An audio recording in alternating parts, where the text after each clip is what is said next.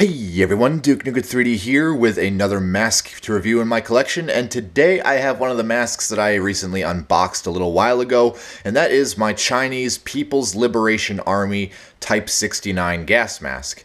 A little quick backstory on this, not the history, but just this is, again, I was not actually expecting to get this mask in that package that Hype sent. It was pretty much, I was just anticipating getting the carrier, and it was just totally unprecedented that I was getting an entire Type 69 kit. So again, very thankful for that. But without further ado, on to the history.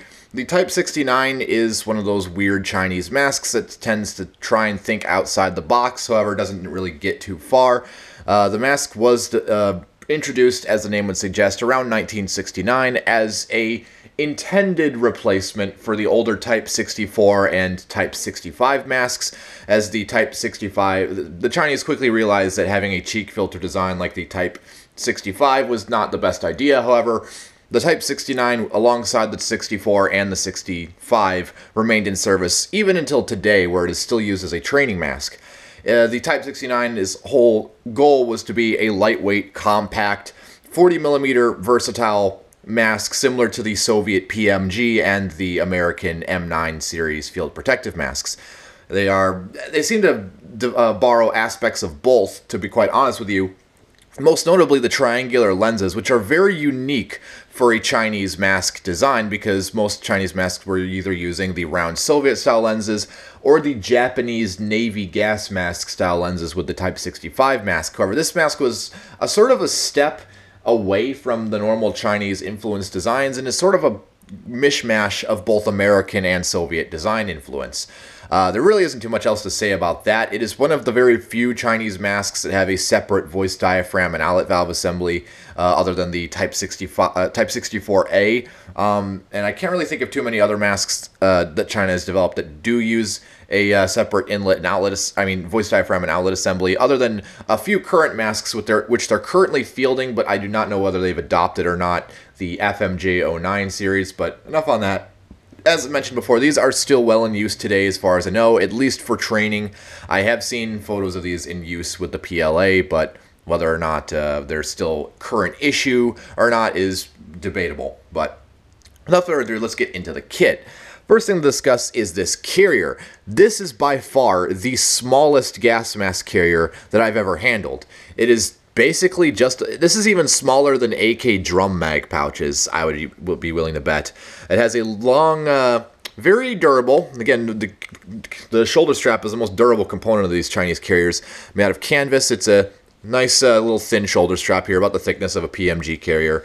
It's non-removable but is adjustable. You have no waist strap, but you do have a couple of belt loops to secure it to your field equipment.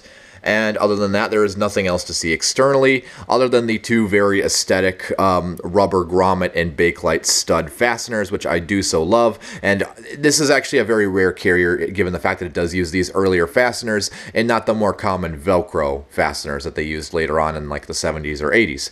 To give you an idea of the size of this carrier, I have here the carrier for my Type 64B, and as you can see by comparison, it is at least 1/3 the size, or at least half the size. So, very small carrier. Enough about the externals. Let's get onto the interior. Opening up these studs, there really is nothing to see on the inside. There is of course, the two fabric patches that retain the studs in place. And on the very, very bottom, you have another white cotton pouch, which is not to retain a filter, but is to retain the spare voice membranes, and has another inspection stamp on here, or possibly a date. That says 69 right there, or 68, probably 69 or so, because obviously the mask is Type 69. So, but if that's the case, this is a very early dated carrier, so that's very interesting. More on to this. I erroneously said that these were anti-fog inserts in my unboxing just because I was excited and I wasn't really thinking clearly, but I can assure you that these are, in fact, spare voice membranes for the mask. I'm more than confident to say that they are spare voice membranes, but if I'm wrong, feel free to correct me. I'll get those inside the carrier here. Next up is the canister. Again, the Chinese have a very they have a penchant for making masks very, very small that can fit into very tight packages. And this canister is no exception, being at least, it's slightly smaller than like a normal Soviet GP5 or EO16, or I mean EO65, I don't know what the designation is right off the top of my head, but it's a very small canister for a drum canister, made entirely out of plastic.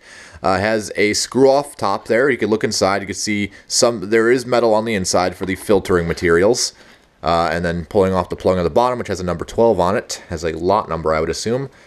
You can see more metal, and looking past that, or hopefully you can see the little perforations in the metal for the air to come in. And I do not know if these filters are safe. I doubt they are. I mean, by you know your standards, I personally don't give a shit what I breathe through. I breathe through literally everything I get. So these more than likely have asbestos, but whatever. It's not really a big concern to me because asbestos is kind of a moot point. Now onto the mask itself, which again, very, very PMG influenced. You can see that the rubber is a very deep gray hue. It's not the Soviet white style like my Type 64 here. It is considerably darker. You can see it has the cutouts in the hood for, I guess, ventilation, or as a sort of pseudo harness system, very similar to the PMG. But as you can see, it doesn't come up all that well on the head. It may just be my mannequin head here. I actually haven't tried this on my head yet, but it does not go down all the way as far as like a Soviet hood would go. And you can see the small 40mm inlet on the side there that is molded into the mask. And you can see the triangular lenses, again, a very unique feature for Chinese masks, given that they try to either copy the Soviet or the Japanese style lenses. And these are distinctly American in their shape and structure. You can see the voice diaphragm assembly on the front there, and like the rest of the Chinese masks, again, it's still a little bit wet from when I was washing all the bloom off of this mask. It is made out of a green rubber material, and I actually have not figured out how to remove this. It seems to be tensioned around the edges and held in by something, but I'm not going to bother with it for now because it's not in any dire condition for need of cleaning. It's fine as it is, and I don't need to remove it. So I'll just leave it be for now. And again, that just screws back on. And then below there you have one of these Soviet-style exhale valves. Again, a little bit sopping wet just because I washed this mask recently and all that. And really nothing to see there. And I will remove it off of the head so you can see the interior, hopefully without damaging anything because this hood is very tight. And I will invert the hood here to show off the interior.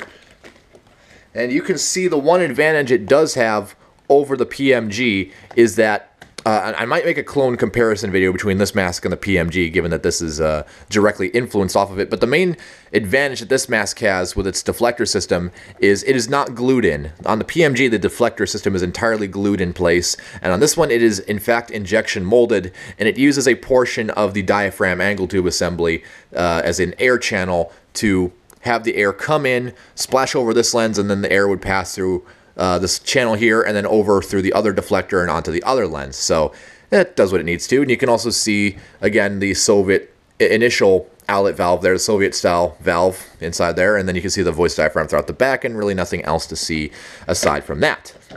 Not the best gas mask design in terms of its, well, don't want to say construction because it's very well made, but there's some things I like about it and some things I don't. But I'm very, very thankful to have this, especially given that it was completely free to me. So thanks again. And if you have any, I'll be sure to be reviewing more masks very soon. I still have one more to do out of that package I got. So if you have any comments, questions, corrections, or concerns, drop them down in the comments below. I'm Duke Nuke 3D, and I'll see you all later.